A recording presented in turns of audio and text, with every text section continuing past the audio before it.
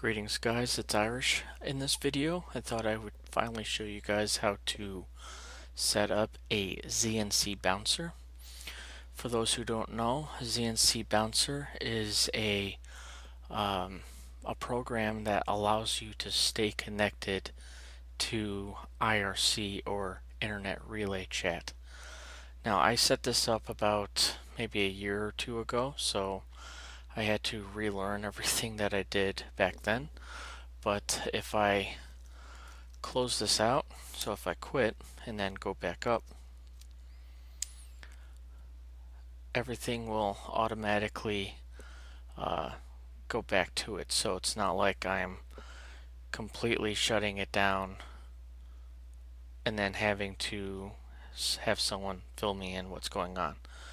This is one of the modules, which I will show you guys in a little bit. But this is good for if you have multiple computers and you are on the IRC chat as much as I am, because I usually do this every night before bed. I'm usually, talking to a bunch of people. So I thought I'd show you guys how to do this. So if we look in the Znc, the Arch Wiki, this is the only one that you really need. So I compiled this on my Gen 2 machine here, and I used the default use flags. I could show you really fast. I'm going to try not to make this a Gen 2 specific video, but I'll show you guys what I have. You do have to have ICU. I do have IPv6. You could do TCL, SASL, and SSL.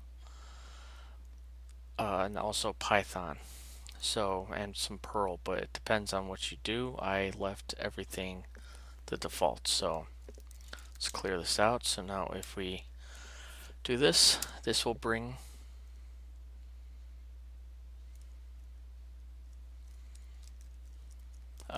let's try this again. Znc -- make conf. So this will bring you to a list of different options. So the first one, before I continue, I'm just going to show you the basics of what to do with the screen here, and then I'll show you what I have built into my IRC bouncer. So for the listening port, you just want to make it a little bit unique. I think I did something in the 4000s, so we'll just say 2079 and then enter. Do you want to use SSL? We can say yes.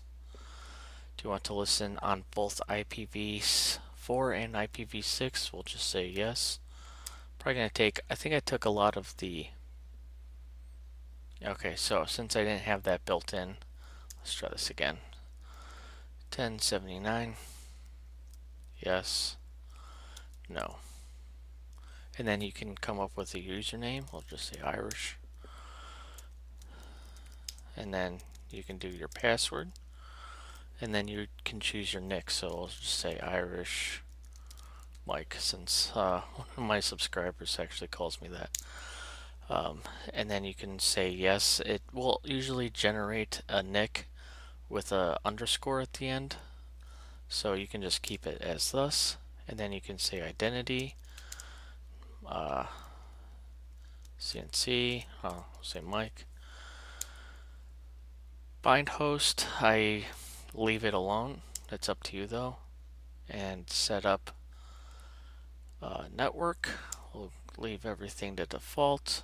We'll say free node. Server chat, yep. Server SSL, yes. Server port 6697 is fine because that's what the SSL is. Password, probably just going to leave that empty, and then you can do your channels. So we'll just say Irish Luck 83 and Linux Distro Community, and then we can launch it. So this will launch everything. Yeah, it will say failed, but it's fine. So once you set everything up, it will ask you for a bunch of modules that you would want to set up. I usually leave that alone until I get into the web GUI, and I'll show you guys what some of those are. But once you have your username, your port, and your local address, then you can go to, so you would type it in. So it would be HTTPS, your IP address, and then your port. So my port was 4546. Put your thing in, and then your password. I'm going to say don't save. So when it comes to this is your login information. So you can have web admin. It'll ask if you want your web admin, but we'll say your settings. And then this will show you the confirmation. So if you forget your password or want to change your password, this is where you would do it. You could also change a lot of the stuff that was pre-done in that the Znc, the make.conf file. So I did not do a bind host, my real name, prefix, so networks, I did Freenode. So we'll show you that in a little bit. And then here are some of the modules. Now you could do auto attach, which could reattach you to channels on activity, but I usually just do the chan server or the channel server, the cert, which uses the SSL flood detach. So if someone forgets to put in, like say he's trying to share a config file and shares it all at once in the chat, that will cause a flood of the channel, and it will detach, quote unquote, detach you from it, and then once that's all said and done, it will reattach you. I could probably leave or take this out because I don't really see much of a difference when this does happen. And then I just say the web admin. You could see what these others do, but I actually do a lot of them inside the network itself. So we'll hit edit. Once again, you could change your nick, and I just left the underscore here, but you could change it to really anything else that you want. And then here are my channels. So anytime that you attach yourself to a channel, like join a channel, then it will show up in this section here. And then if you close it out, it will delete itself out of here. So these are all of the channels that I'm in, as you can see here. And then this is where I do my modules. So I do my cert, my chan server. I do a additional crypt. I say keep nick. So anytime if I get detached somehow, it says keep trying for your primary nick, so it will not go to your alternate nick. It will keep your primary. Kick rejoin, so if for whatever reason IRC's on the fritz or someone kicks you out, it will reattach you to that channel. Nick server, which does authenticate your nick. So if you do have like voice or ops in a particular channel, it will do that. It will keep that. Same thing with chan server. It actually shows you. I do SASL, which is a little bit more of encryption. Simple way. I could get rid of that. Now I did put this on my Raspberry Pi. So if you are going to do this, I suggest doing it on a VPS or a virtual private server, or a Raspberry Pi, whatever you can use to stay on, because there's no point of putting this on like a laptop and then every time you load up the laptop, you have to start Znc all over again, and it's like, what's the point of that? Might as well just keep the regular WeChat stuff going. So that's what I have. So if I say I joined the i3 channel, which is for the i3 window manager, it will show up here. Now if we go back here and reload it,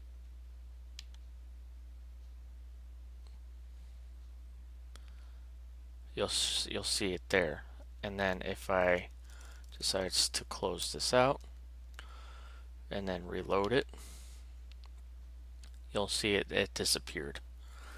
So it's quite interesting. And then you can have the current modes, which I'll show you one of them, what it does. So in here you can say save to config, buffer count, key. I don't really do a whole lot. You can detach it or auto clear.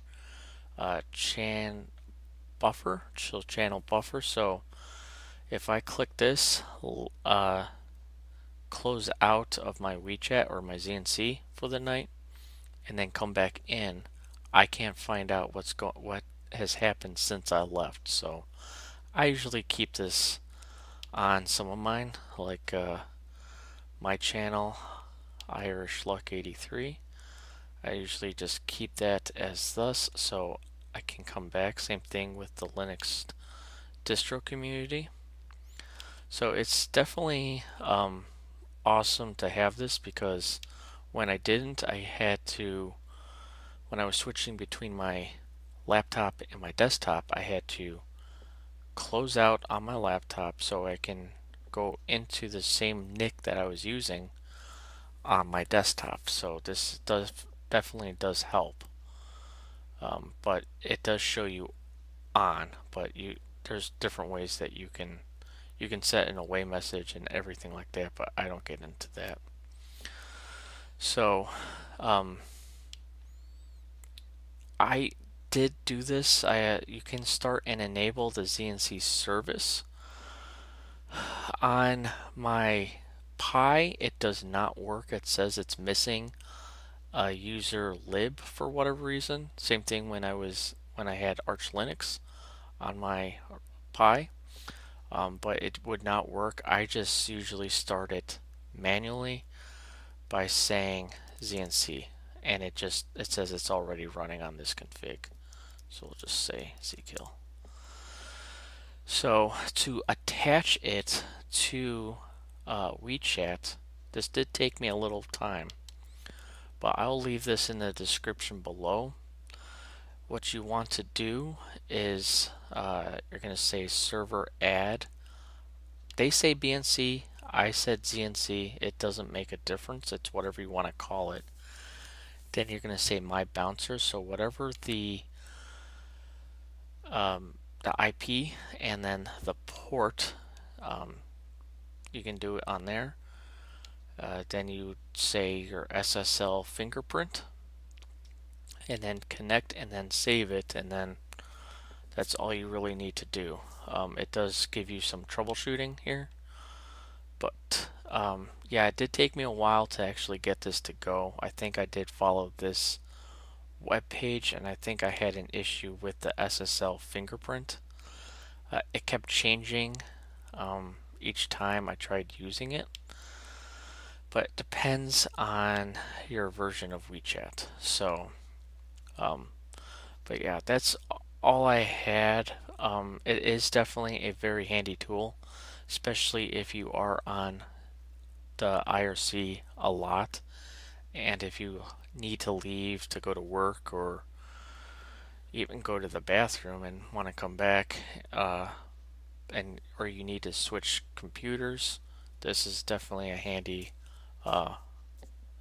definitely good. You could attach this to IRC, which is another CLI or command or terminal based IRC chat or a program like HexChat. You can do it with HexChat, XChat, really anything that you can attach the IRC to, you can use the Znc Bouncer. So let me know if you guys have any questions about this. I will do my best to try to help you out if you do have any issues. But I think I'm going. I'll try to make another video before the end of the year, but it's going to be a pretty big video. I want to try to keep it a secret, but we'll see if it even happens. So yeah, guys, let me know if you have any questions or want to see something else. And if I'm also maybe planning on maybe doing like a questions and answers, a Q&A video if you guys have any questions for me about Linux or just in general. Put them down in the comments below, and hopefully if there is enough stuff I will make a video on it. But hopefully you guys have a good holiday season. If you celebrate Christmas, Merry Christmas, and I will catch you guys in the next video.